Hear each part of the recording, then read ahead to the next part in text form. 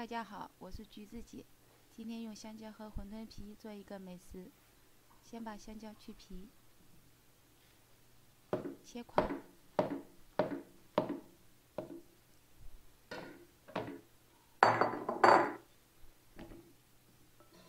放碗里，压成香蕉泥。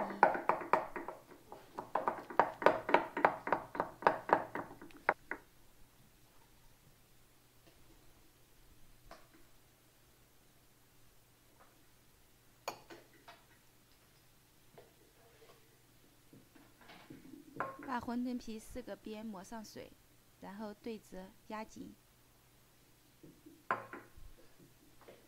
对折后的3个边也要抹上清水，把3个边分别压牢。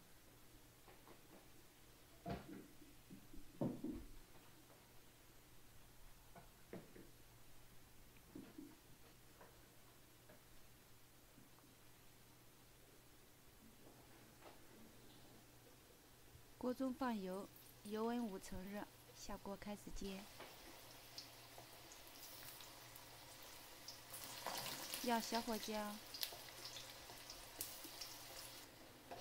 煎的同时要不停翻动。这道美食我还没有取名字，大家帮忙取个名字吧。